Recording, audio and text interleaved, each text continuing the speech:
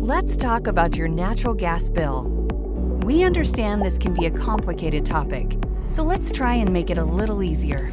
You probably use natural gas every day without even thinking about it.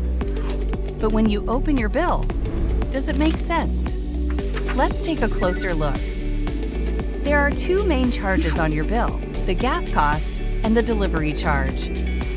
Usually, the biggest piece of your bill comes from how much gas you use each month.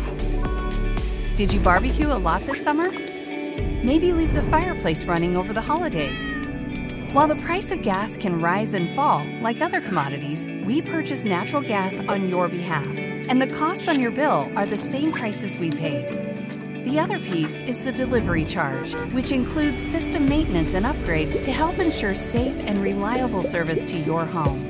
A group of appointed or elected regulators, the Public Utility Commission, scrutinize all costs, including gas purchasing practices, and only allow recovery of costs that are just and reasonable for inclusion in rates.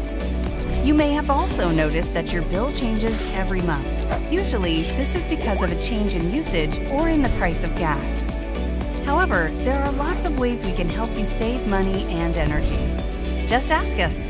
Still have questions? Visit us online or give us a call.